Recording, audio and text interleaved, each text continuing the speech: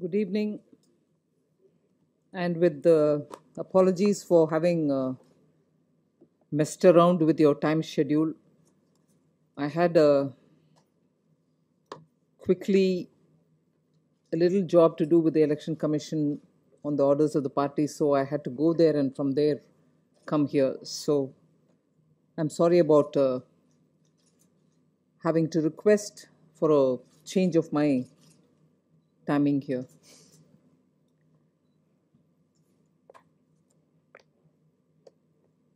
It's not very frequently that you have a situation where a body which represents industry, commerce, and trade completes 90 years, has its annual general body meeting, we get a chance to interact, particularly at a time when India is going through transformational changes.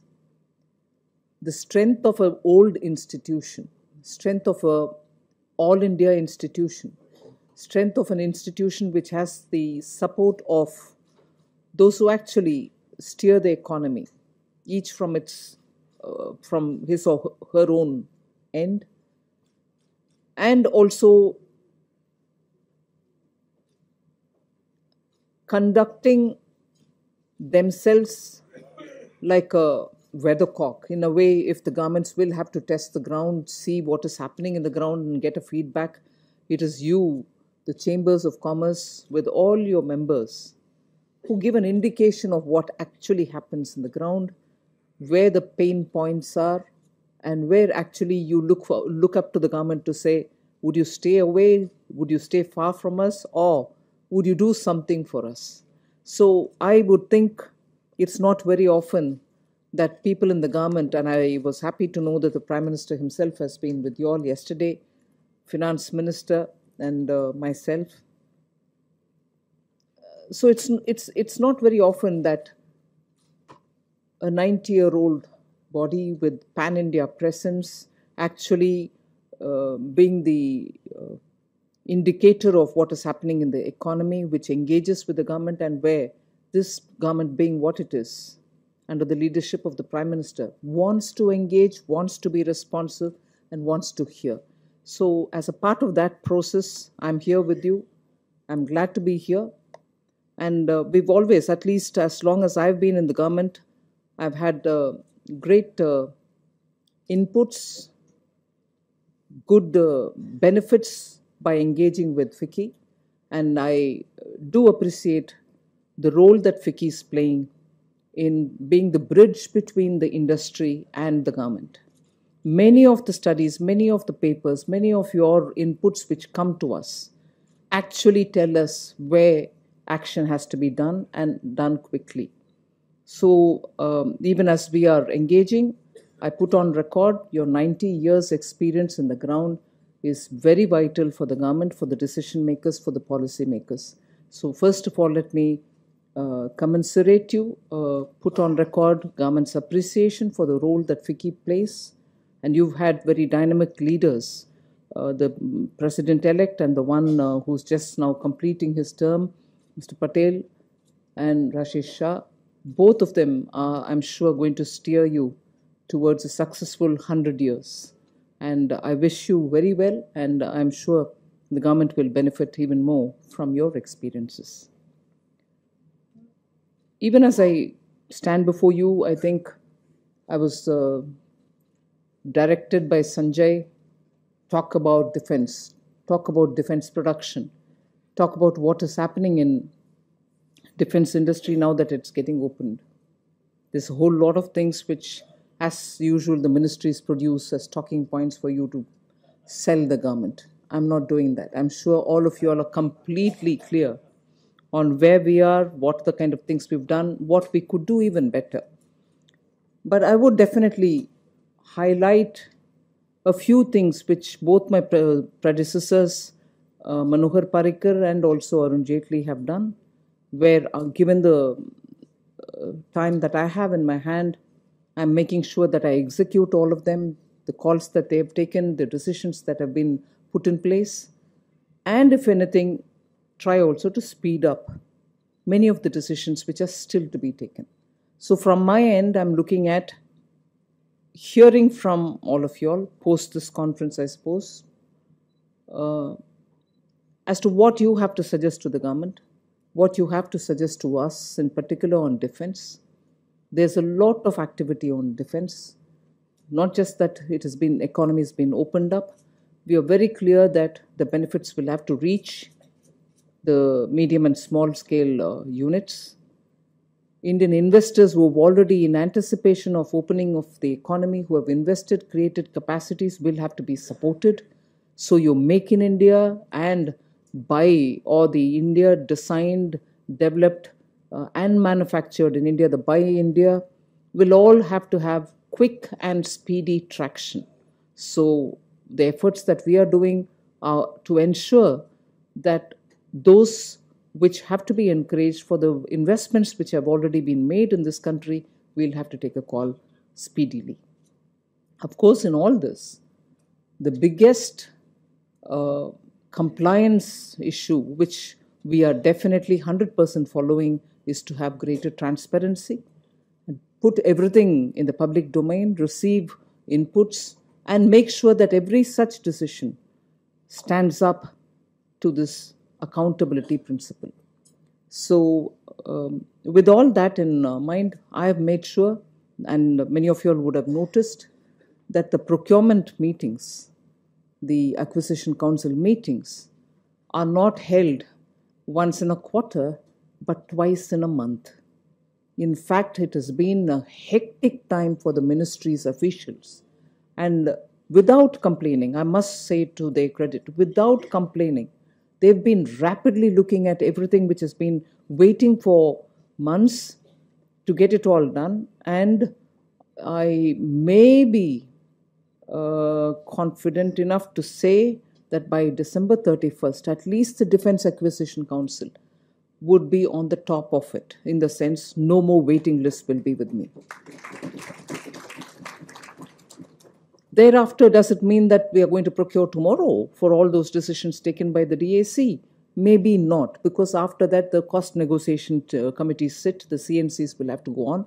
I'm also having a very quick appraisal of where the CNCs are. Are they moving adequately, as fast as the Defence Acquisition Council itself is moving, and so on. So the attempt is, first of all, to clear the backlog, take clear, transparent, but take decisions. The emphasis is on that. Third, where it is beneficial and makes sense to devolve power, both financial and otherwise decision-making power, to the respective force. The powers are being devolved to the vice chiefs so that they can take call on that which is required urgently, quickly, speedily. So there is a lot of simplification of the process. I'm also making sure that, in fact, it was with FICCI that I had made all arrangements that we engage with the startups who can contribute for defense, startups with whom we can have some meaningful engagement, startups to whom we probably can highlight issues which will be of interest for the ministry, and therefore gain some traction on engagement with startups so that that sector also gets activated. I had scheduled a meeting for the 4th. I know my team was engaging with them, but on the 4th, I had to rush off to the south because of the cyclone, Uki, and I couldn't sit in the meeting, but I've got an input from my team. I will sooner sit with them to make sure that interaction also gets going, not just as a discussion or meeting, but also as something with which we have to do a lot more decision making. In that, I would just very quickly recall the technology acquisition fund, I think, that we've created, in which everything is put in the public domain. It's all in the website. More than 2 plus 6, 8 projects have been almost coming to a conclusion. They're all going to be sanctioned through the fund, and they will start working on the projects. There are, I am told, another 24 projects also, which is coming through the technology acquisition fund. So we are moving on different levels, in varying levels, and also at different points so that not just acquisition, production also. This may be a proper and suitable occasion to say that I'm doing a major review of the ordnance factories to make sure we understand where they are, what is it that they have to be given, are they going to be in a position to be joint venture partners with people, can they benefit from transfer of technology, if anything, how is it that we're going to integrate them. So OFBs are also being looked into. With the DRDO, I've had quite a few engagements to say that they should now identify those patentable products that they have which can be commercially utilized, for which again I'm going to have an engagement with the DRDO, with the industry, so that there can be hands-on discussion and move towards decision making rather than say, all right, we'll take a list of the inventories on those patentable things that we've done and we'll come back to you. So there is a sense of making sure that every aspect of this large ministry is given a shake-up and made to say, what is it that you could do to speed up? What is it that you can do to remove the flab? And how fast can you move? So for a ministry which has fairly been, I'm searching for a word, a ministry which has been fairly sort of cocooned, we are trying to come out and say we can do things which will make a difference to India being a largest, I am told, varying statistics, but second or the third world largest procurer of arms. And if indeed we are that big a procurer of arms, second or third, it doesn't matter, but how much of it can be produced in India, bought in India, and over and above that, sold to other countries from here. So I would not be saying something new. This is something which the Prime Minister does with every ministry.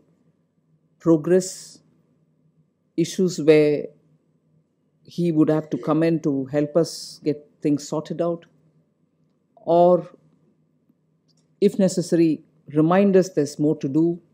So with that kind of a hands-on approach from the PMO, it's only been easier to that extent for me to move forward in this ministry, underlying the importance of Indian private sector and also the public sector in defense. We are making sure that every investment, small, medium, big, which has been made by the private sector is on our data pool, and we will be able to benefit from it.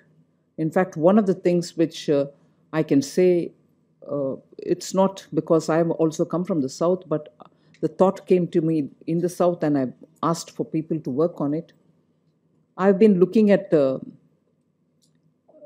organically grown industry hubs, for instance, and this is not to talk of only one region, I'm replicating this everywhere else where that organic indigenous growth has happened.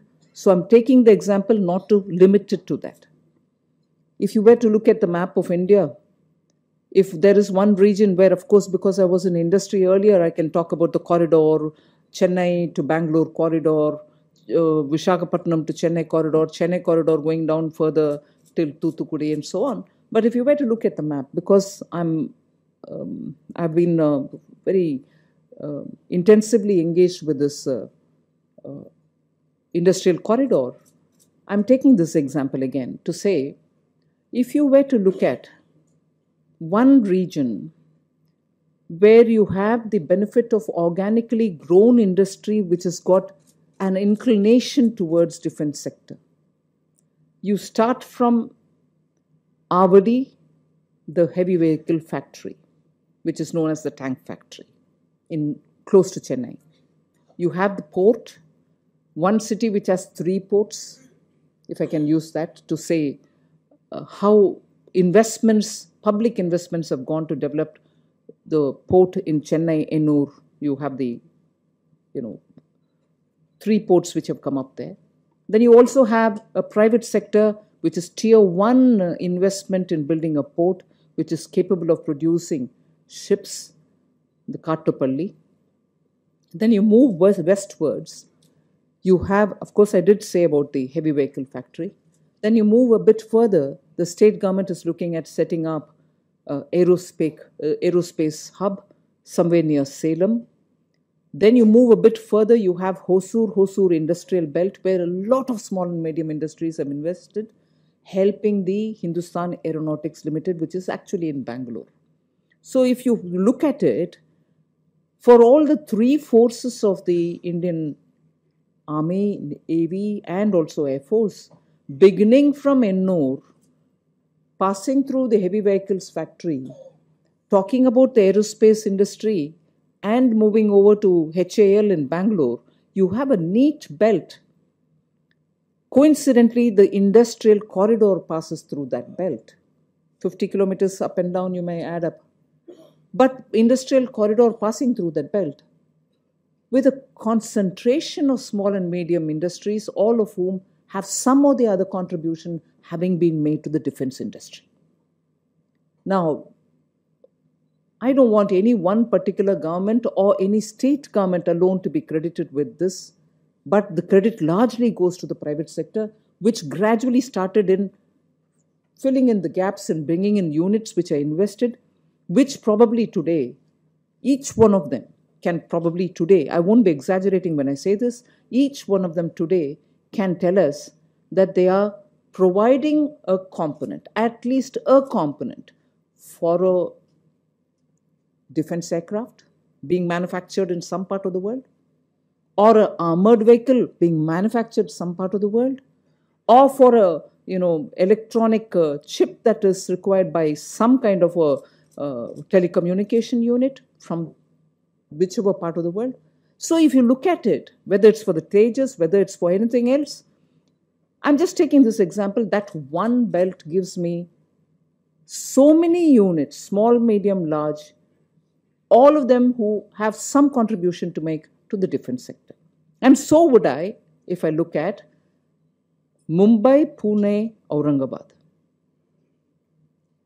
A corridor which I can draw from Mumbai down south-southeastwards, coming down to Aurangabad, fantastic clusters of units which are contributing to many industrial sectors, particularly in defense. I probably will get a few more like that if I search Kanpur or even towards Orissa, Bengal. So I have tasked the ministry to identify such naturally grown, organically grown, indigenous small and medium who probably have even borrowed or taken technology from elsewhere, but today are in a position to tell us, here we go, we are here, we can contribute to the defense sector, what are you going to be doing to us? I have therefore promised, for instance, when I was in Chennai recently, that I will have officials from the production and also from acquisitions from the ministry go there, sit with these people and talk about not what they're producing today, but what in the next 50 years would the defense ministry want from industry, whether they are capable of giving it or not, at least point a direction towards that area or those areas in which, if investment were to be made, there will be a market from Government of India. I'm not giving any assurance to any one particular industry or any particular unit, but where are our priorities? What are the sectors in which we want to have investment for the next 50 years? So I do not want a situation which had happened till now, that we've invested, we've produced, we've got the prototypes, but you're not even testing whether you want them. Which is a waste, because if you've invested, done the research, produced something, nobody's bothered to take it from you. Obviously, it's a waste of your resources, waste of the country's resources. So I'm trying to break that mold by saying, we'll have direct engagement, we'll come and sit with you, tell you what in the next 50 years would interest us. Go ahead. Of course, I'm not giving any commitment, but if I'm able to give you a broad direction, there's some sense of confidence with which industry can move forward. So that's the kind of engagement I'm going to have. To start with the South, I will do it with Maharashtra, Aurangabad, Pune, that belt, and look also for further areas. Or if you were to suggest some more areas, I'll be glad to have ministries officials with people in the three forces joining to tell them where are those which in which we'll want your support, your investments, your the skilled technical people from the forces can also be partly sent for a year or two to help you all to see what is the kind of calibration you want in the technological specs with which you start your production or carry forward. So we are trying to be slightly more proactive, out of the box, go and meet up with everybody, and take it forward from there. But I know these are only broad pictures that I'm giving you. I'm sure, are areas in which you already have questions to ask of us. In one such an association meeting, I was referring to that when I met Sanjay Baru the last time. One of the associations which came and told me about it, I immediately called all the members of the association on the one side and had all the officials sit on the other and tell each other as to where they are and why some of the promises given or why some of the timelines given earlier under Make in India are getting staggered. And many of such complaints which were put forth to me were beyond the time, we are still waiting, we are not getting the licenses or the permissions. I've engaged with the Home Minister where issues of security related matters are holding up some of these clearances. I've said if we can give ourselves a time, if after 2 months of waiting, if the Home Ministry unfortunately is not able to clear, could we please consider that those applications are deemed as having obtained the permission? Give the deemed status. If you're not able to clear it within 2 months because of some reason, can it be assumed that they can go ahead saying, I've got the permission? I've not heard anything adverse, so it means that I've got the permission. So I've had a discussion with the Home Minister on it. He will certainly take a quick call and come back just to reassure that we are not going to spend too much time. I'm sure there are many more such things which we can address for immediate redressal of delays or problems. But for a long term, I'll certainly benefit from hearing from all of you all. At this stage, without having to go through all that we've done, all that is already on the policy, all that which is already declared, and for you all to know, I'll finish my address to you with a lot of good luck to you, wishes to you for a successful another 90 years. Again, I would appreciate all the inputs that you would give us of great value. So thank you for giving me this opportunity. I look forward to having greater engagement with all. Thank you very much.